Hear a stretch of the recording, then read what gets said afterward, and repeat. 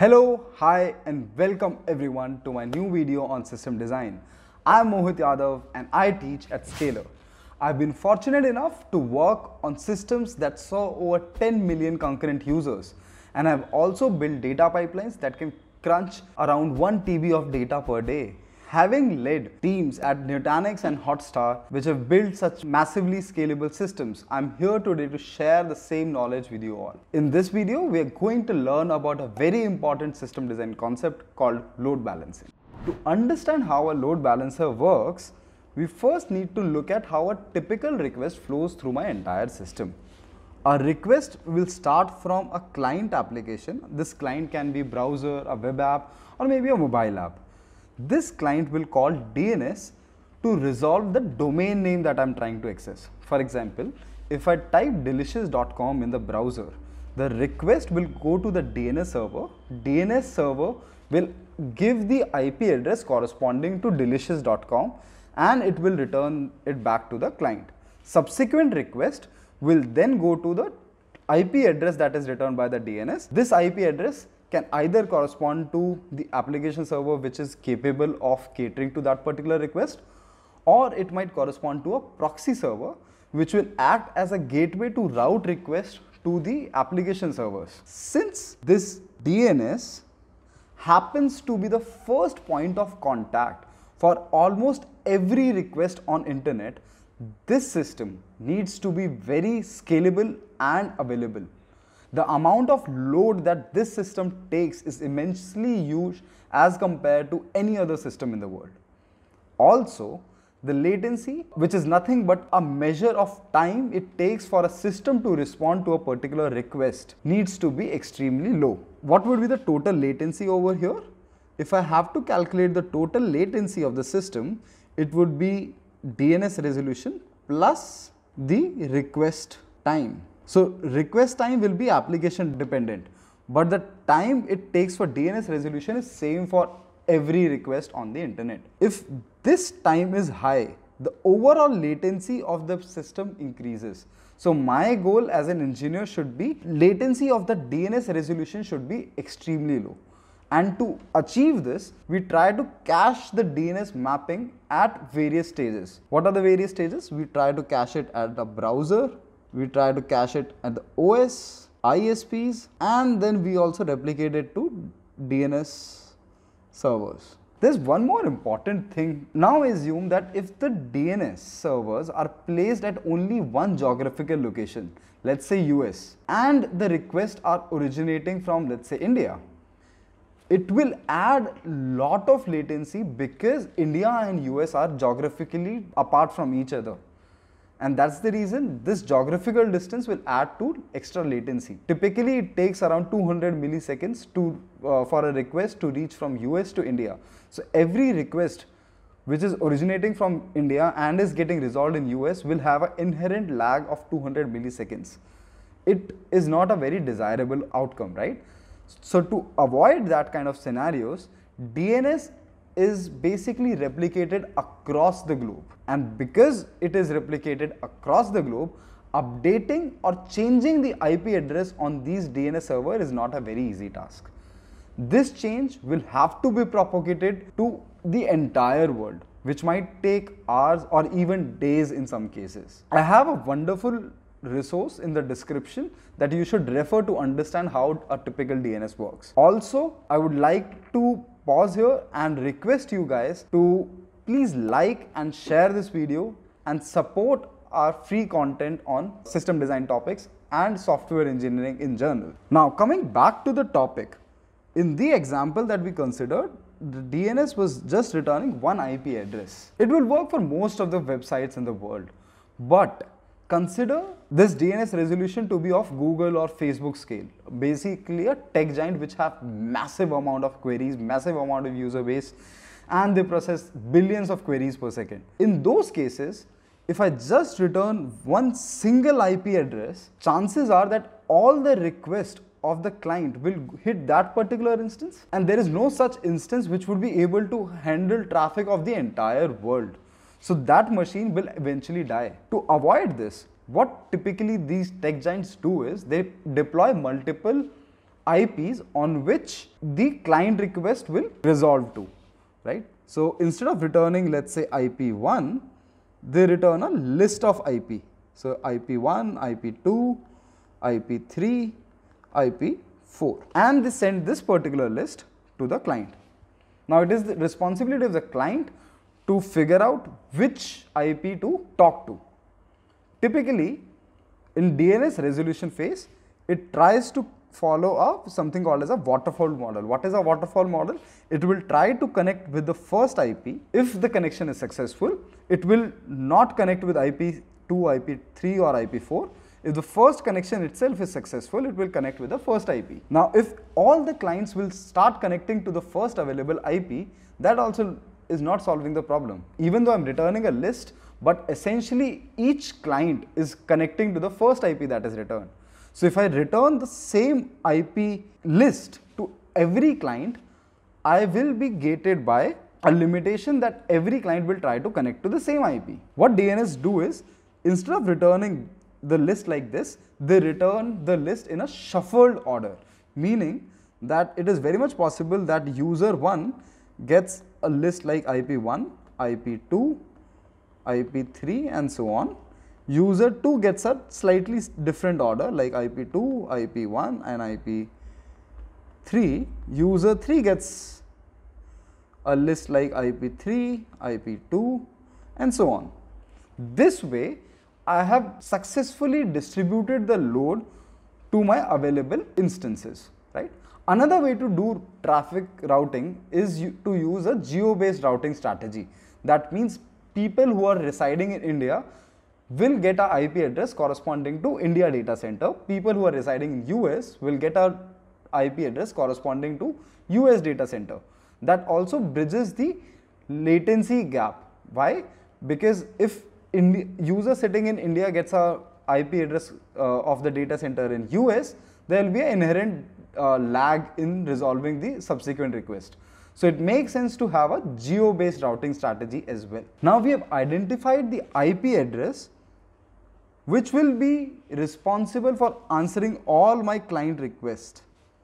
This could either correspond to a single server or a gateway server which will route traffic to my available servers. If we choose to route the entire traffic to a single computational server, the only way to scale is to run our application on a better hardware.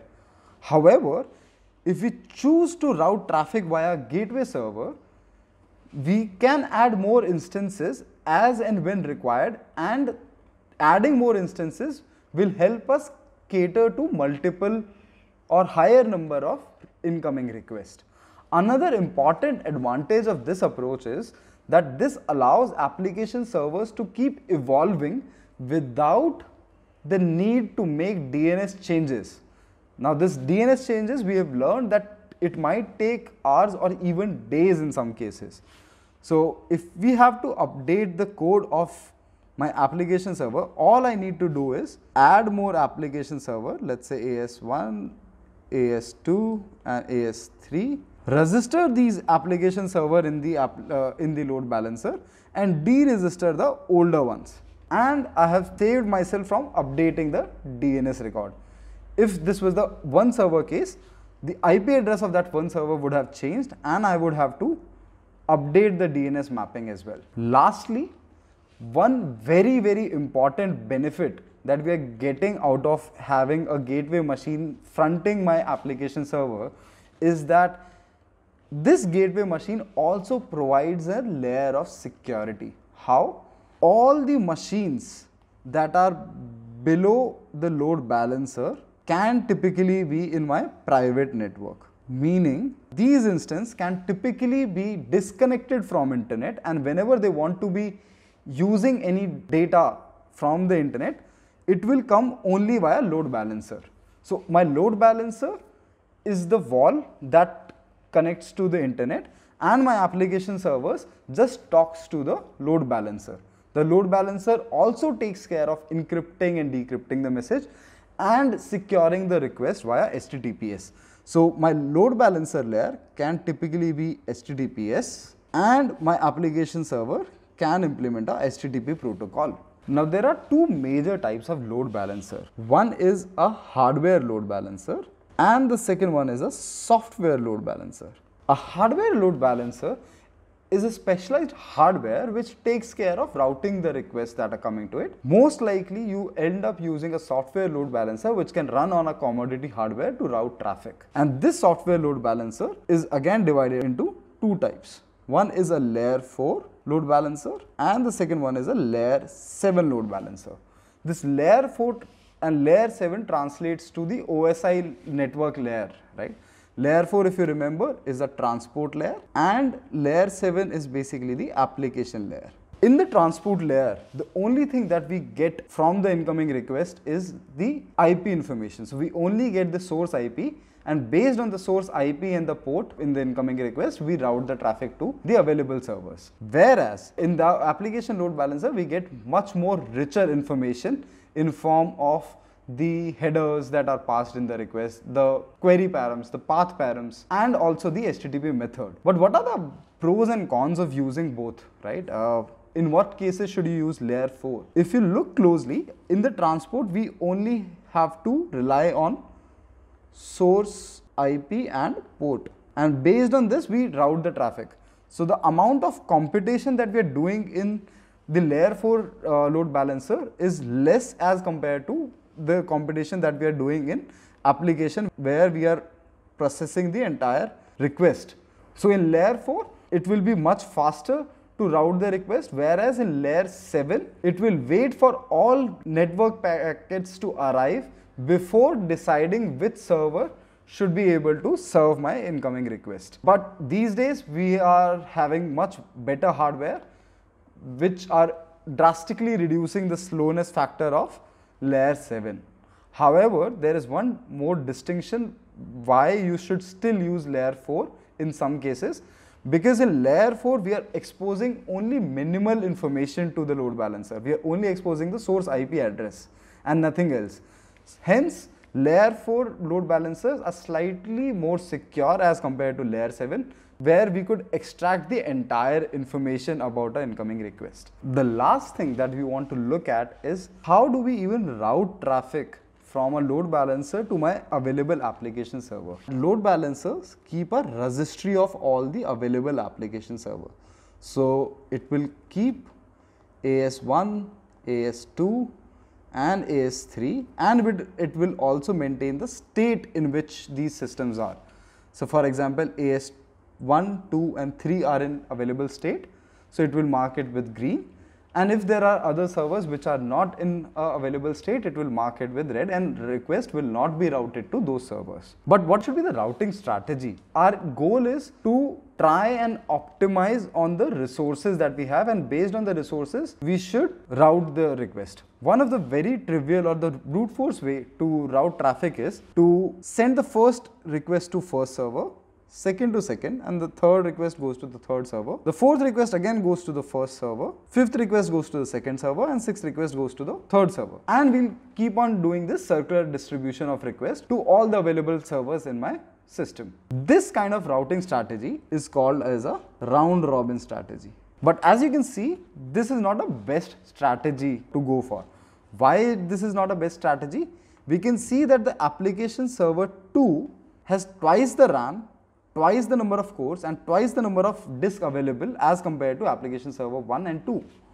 Therefore, it should ideally process more number of requests as compared to the other servers. So what we can typically do is make the routing strategy in such a way that application server 2 gets approximately twice the number of requests as compared to my other available servers. How I can do that? I'll route first request to the first application server. Second request will go to my second application server. Third request will also go to the same server. Fourth goes to application server 3. Fifth goes to 1. 6 and 7 goes to application server 2, and 8 goes to application server 3. That ways, first server gets 2 requests, this gets 4, and the last server will get again 2 requests. Application server 2 is getting 50% load. Application server 1 is getting 25% load. And similarly, application server 3 is also getting 25% of the load. This kind of routing strategy is called weighted round robin. The other routing strategies worth mentioning over here is a least connection routing strategy. This least connection looks at the number of active connections that are there with the application server, and server with least number of active connection will get the next new incoming request. For example, if there are 5 connections to application server 1, 6 connections to application server 2, and let's say 4 connections to application server 3, the next incoming request will go to application server 3 and this number will increase to 5. As soon as this request is processed, the number will again decrement to 4. Here also we have the same problem as in round robin strategy, that we are not accounting for the capacity of the instance. To accommodate that, here also we have a weighted least connection routing strategy where you can assign weights to a particular application server and routing will be done based on that. The last strategy that I'm going to talk about is basically a least response time strategy. In least response time strategy, we look at 2 parameters. One is the number of connection it has, and the second is the average time it takes to complete a particular request. Considering these 2 parameters, we decide which server should cater to my next incoming request. Now, all these strategies that we have covered till now work well if every app server is equally well equipped to answer my query. Meaning that if I have a query A, I will get the same response if I send the query A to application server 1, to application server 2 or application server 3. Regardless of where this query is getting processed, I will get the same response. This kind of a system is basically called as a stateless system. The last set of routing strategy that I have not covered in this video is called a hash-based routing strategy. In this hash-based routing strategy, we use the source IP address or the URL and we calculate a hash out of it. We have another video on consistent hashing to explain this routing strategy in depth. So please go ahead and watch the video on consistent hashing to know more about the hash-based routing strategy, right? This typically works on stateful systems. Again, stateful system and stateless systems is something that we are going to cover in the upcoming videos. So please stay tuned for that video as well. That was all for load balancers. I hope to see each one of you again in the next upcoming videos. I'm trying really hard to provide free quality content that is essential for every software engineer. I would like to urge everyone to please like and share this video as much as you can. Your support goes a long way in prioritizing free content and motivating me to do more videos in future. If you have specific ideas or topics on which you want me to do a video, please do comment about the same. Please subscribe and click on the bell icon to get notified about our new upcoming videos. Thank you.